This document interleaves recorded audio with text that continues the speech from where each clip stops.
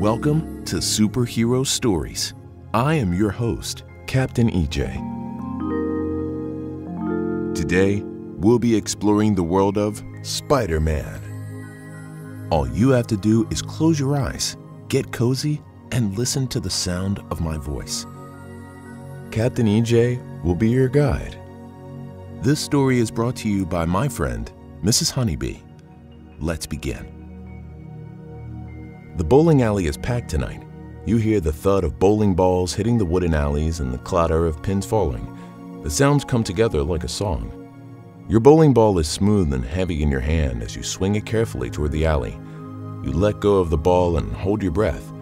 The bowling ball glides down the alley until it smacks into the white pins. The pins go flying. You got a strike. You jump up and down to celebrate just as someone taps you on your shoulder. Behind you stands a teenage boy, but you didn't think you've ever met him before. Who could it be? When you frown at him, he edges a little closer and flashes a grin. "You don't recognize me? I'm Peter," he whispers. "Peter Parker?" You gasp in surprise. That's Spider-Man. He's just wearing his regular clothes right now.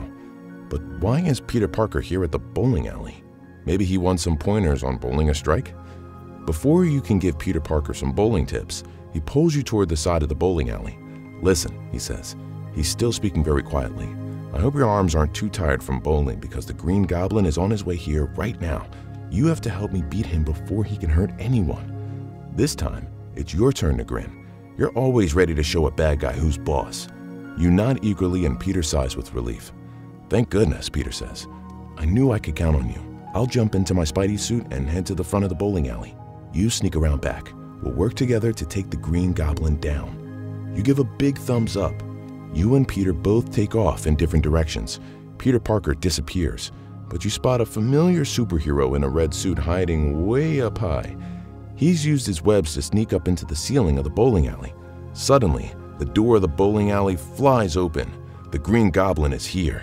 The evil villain stands on his goblin glider and flies around the alley. People cry out and dive under tables and chairs. The Green Goblin throws around pumpkin bombs that burst.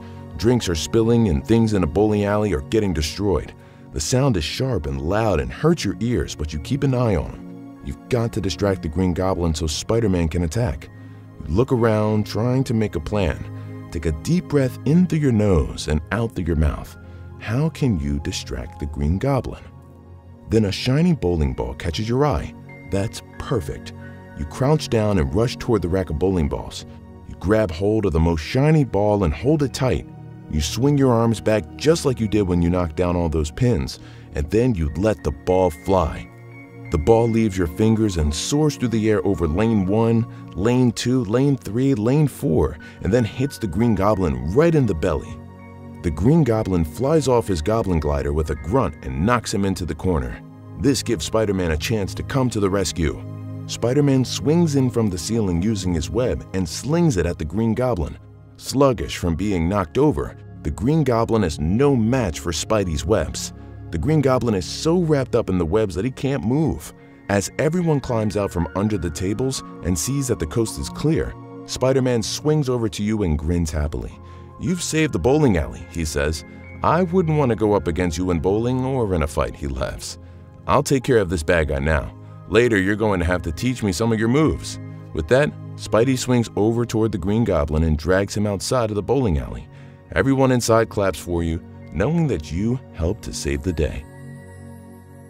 I love that story, Captain EJ. You're the best. Can you tell the one about how Spider-Man picked you up with his web? Yep, ready when you are. This is one of my favorites. Let the story begin. You are here on the cross streets where Spider-Man said he would pick you up. You look up to the sign to check the names against your watch. He said he'd be here by now, but traffic is bumper to bumper. The sound of the busy city fills the air, but the sun shining down on you makes you forget all of it for a moment. Take a slow, deep breath in through your nose and let your mind take you to a beachfront paradise instead. Then slowly breathe out through your mouth and look down the block at the line of cars stopped in all directions. They honk angrily at each other while you wait. You stand as close as you can to the street. balancing carefully as you walk along the curb. Right foot, left foot, right foot, left foot. You make sure to be as visible as possible so Spider-Man doesn't miss you. Look down the other street as far as you can. The sunshine gleams off the windows of the cars and reflects in your eyes, so you shade them with your hand. Just then, something rushes from the other side, grabs the hand that shaded your eyes and lifts you effortlessly into the air. It's Spider-Man, and he literally picked you up, swinging by his web. Traffic never bothered him much. You feel light as a feather gliding through the sky above all the cars below, stopped in place honking. People in the office buildings look out the window to marvel at you and Spider-Man swinging across the city by web. You can see the astonished looks on their faces as you zoom by. The air rushes against your cheeks and you're flying so quickly that you close your eyes instead of watching as building after building goes by. Before you know it, Spider-Man lands on one of the tallest buildings in the city. Your feet are gently delivered to the concrete rooftop and Spider-Man hops down along with you.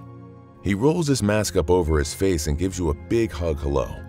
You laugh because you were expecting him to pick you up in a car, but he doesn't know why you have expected that. Traveling by web is way more fun. Speaking of fun, he already defeated one villain today, so he has the whole rest of the day to dedicate to having fun. He looks out over the city with his arms outspread and asks what you would like to do. From here, you can see everything that the city has to offer. Narrow your eyes and scan the cityscape from side to side, looking at all the fun things there are to do.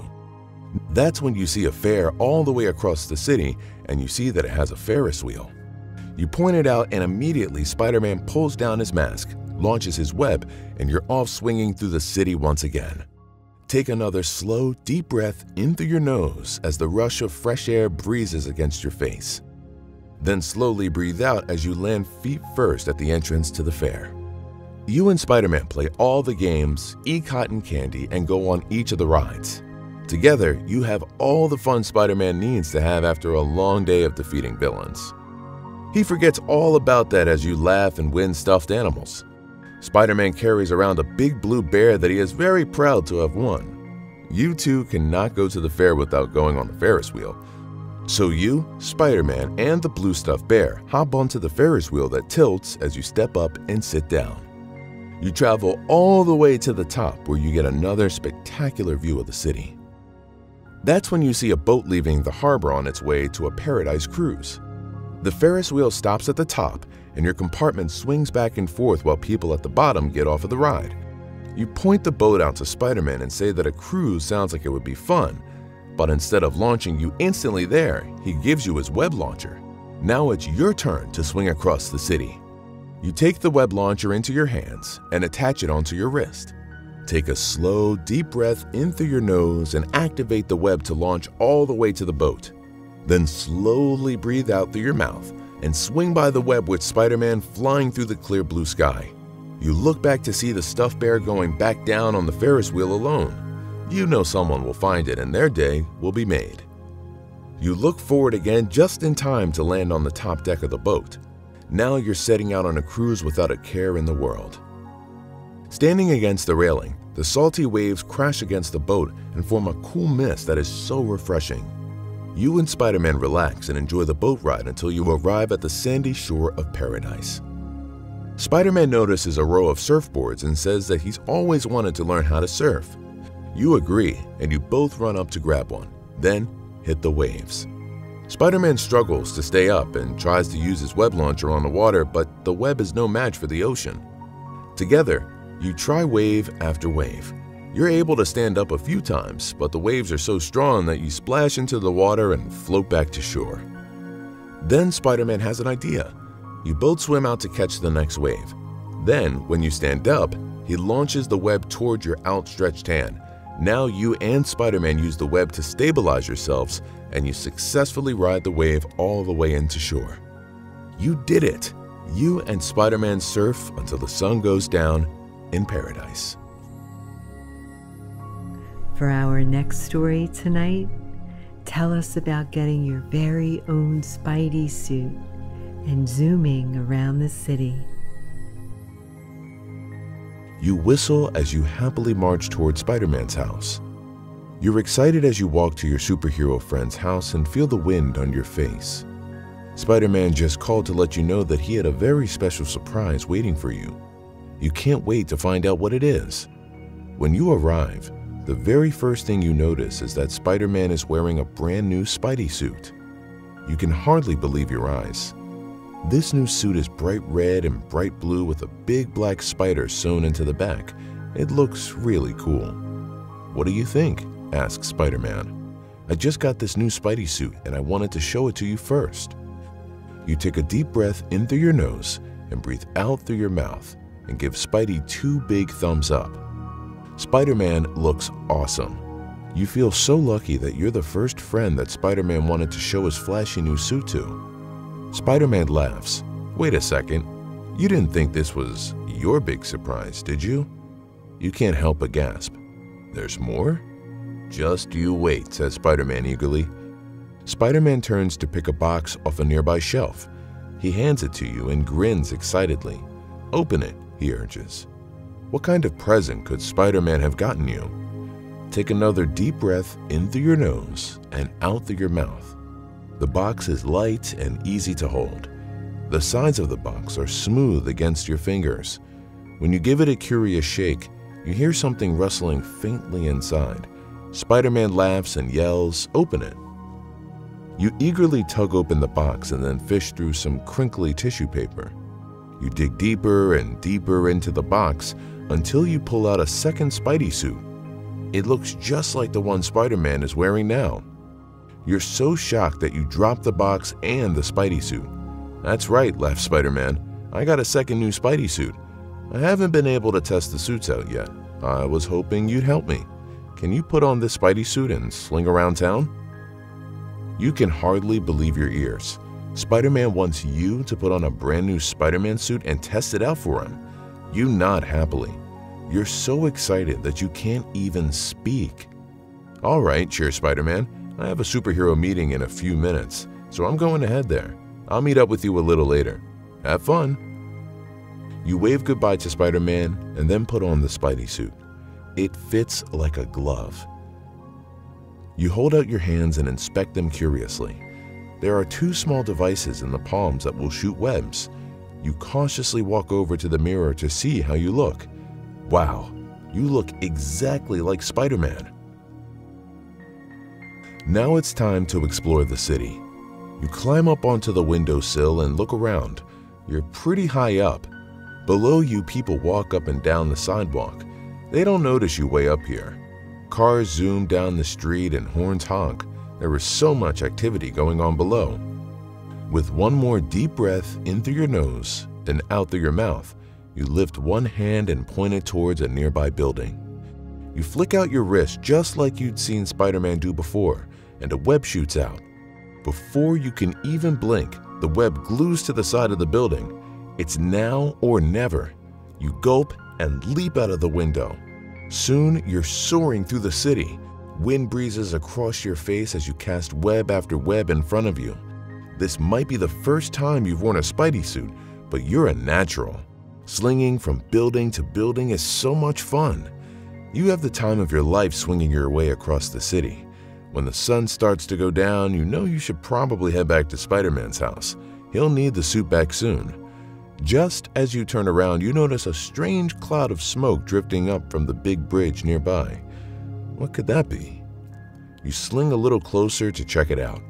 You can hear horns honking loudly and you can see lights flashing. Wait, is that the sound of people shouting for help? Your stomach turns nervously. That bridge is the main one in town. Tons of people use it every day. If there is trouble on that bridge, it's a big deal. When you get closer to the bridge, you see that something is terribly wrong. Dr. Octopus is terrorizing the people on the bridge. Using the powerful metal arms on his back, Doc Ock is trying to rip the support beams out from under the bridge. The people on the bridge won't be able to escape before it falls. You look around, but there's no sign of Spider-Man. Take a deep breath in through your nose and out through your mouth. It's up to you to save the day. You're very nervous, but at least you have this amazing Spidey suit. "Spider-Man!" growls Dr. Octopus when you swing closer. He pauses and frowns. Wait, you're not Spider-Man. The bad guy begins to laugh. His metal arms still pull at the bridge's beams.